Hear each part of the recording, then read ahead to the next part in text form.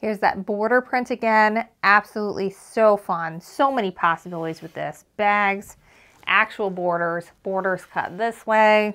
One note to think of though, when you order prints like this, like say we want to cut this entire horse out, and we want this to be our border, and say we're going to use like a 6-inch border from here to here.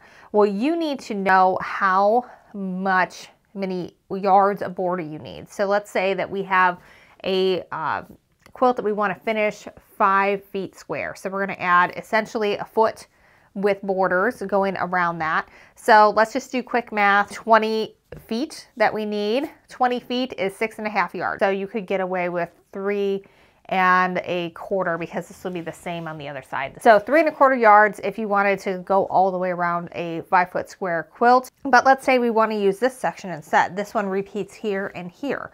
So if we want to use that, then you can get away with getting a quarter or half of that, because you're going to be able to get 2 from each side of the fabric. So you kind of have to think about those things when you're planning it out, and order accordingly.